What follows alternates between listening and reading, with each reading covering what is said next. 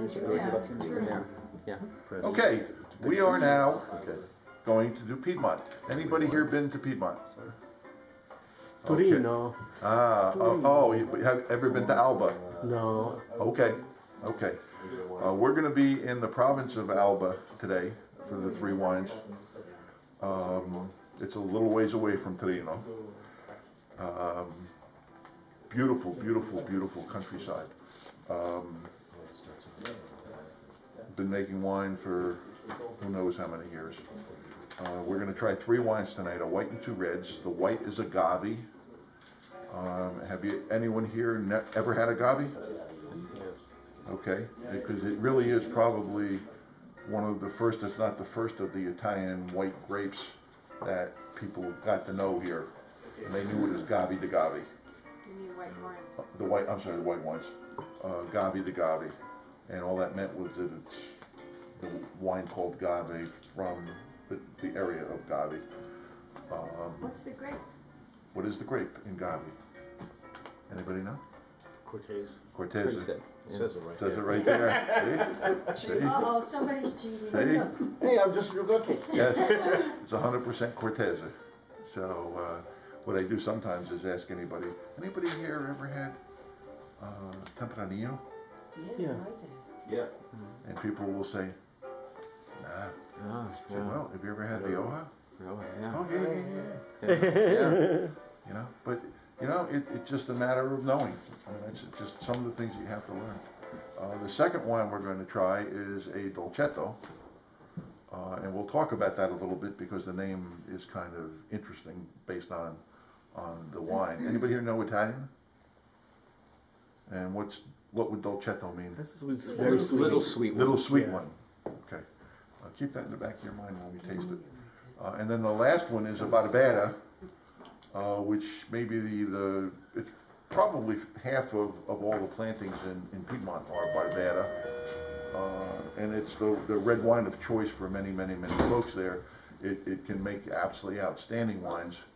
And it's a portion of the price of the better known Barbaresco and Barolo. Now, of course, Barolo and Barbaresco are made with a grape that we're not going to try tonight, and that grape is Nebbiolo. Now, someday we'll try those. Can you hand me those two glasses too? Can you glasses? We're gonna have to make a little room somewhere. We have two more people. Do you think we can squeeze over? Yeah, we can just squeeze over Thank here a little bit. Sure, that's no big deal. They have another Thanks a table. lot. That's no big deal. Sure, we can even They have another table for you. Oh, okay. come up here. We can even do that. If there's another table. And while we're getting set up, before we taste the Gavi, just a little brief about Nebbiolo, which we are not going to taste tonight. Where that name comes from of the grape is nebbia, and nebbia in Italian means fog. And if you're in Barolo country during the harvest, in the mornings you wake up if you're up on the hillsides and you look down into the valleys, all the vines are covered with fog. It's absolutely beautiful. Hand me the Gavi, please. Look, can you hand me that? And then the first time that we were there, we're walking through the vineyards, and Kathy sees roses planted at the head of every other row of vines. And she looked at me and I said, "Hey, what do you want? We're Italian. We got to have something in here that's gorgeous." Anybody know why those roses are planted? And it's not just for Barolo and Barbaresco. It's many vineyards all around the world. The rose bush is susceptible to the same diseases that the grapevines are, except that it happens earlier to the rose bushes.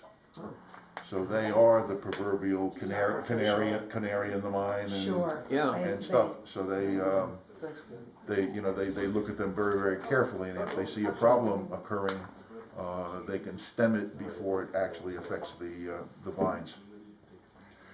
Okay, well, we are going to try Gavi tonight, and for those who've tried it before, I think you'll be very surprised with this one.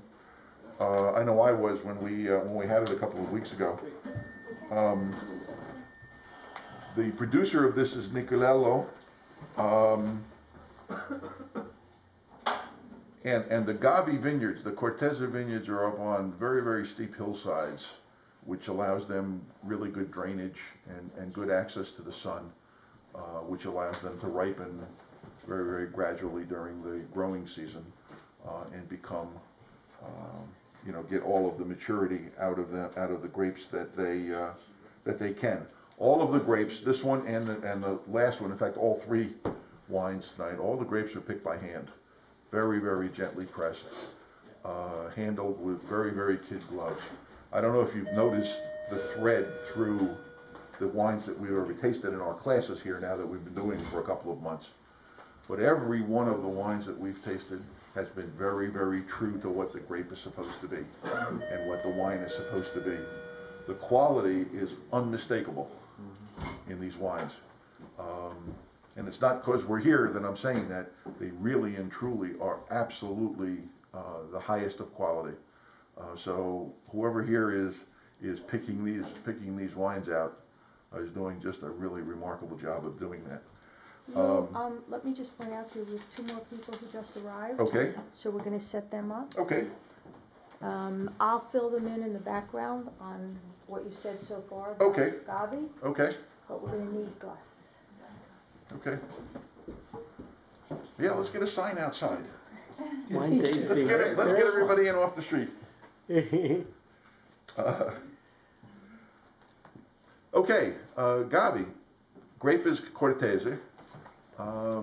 It's a hardy grape.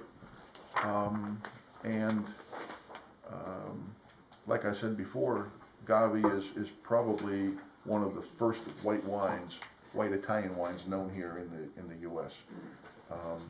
Never used to like it because the first ones that I tasted many years ago were okay, but never really did anything to me. And then we tasted this a couple of weeks ago, and we'll see what it tastes like tonight. So again, as always, what we're going to do is we're going to go through the process, and we're going to look at the wine, and holding it against the white background, because what you really want to do, and the reason for doing that, and if you're at a dinner table, hold it against a white napkin. The reason you want to do that is because you want the light to come bouncing back off the white through the wine to see it. If you hold it up to the light, you're not going to get that same clarity of the wine. And what you're looking for is you want to make sure it's not cloudy and murky. And as you can see from here, it's that nice lemony color, and it's just brilliant. And that's what you're looking for. You want it to be nice and brilliant. And in the case of white wines, unless it's a very heavily oaked Chardonnay or it's an old white wine, it shouldn't be very golden. And which this one isn't. So at least it tells you that the wine's been handled properly, and it stands a good chance of being a good wine. Next thing you want to do is smell. Now, what kind of aromas do you get on here? Or better yet, what aroma don't you get on here?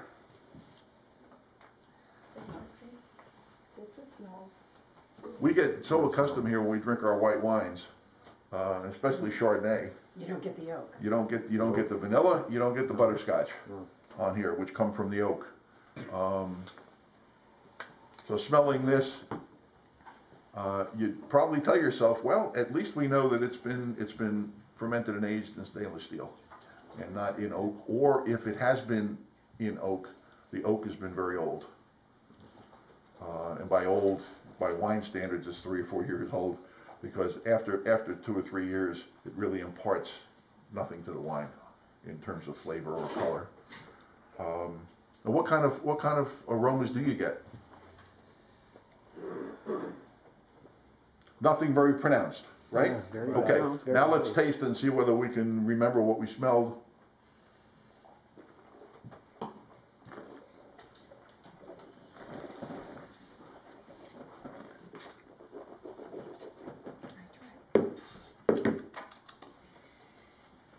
First thing you want to notice in your mouth, is it dry or sweet? It's dry.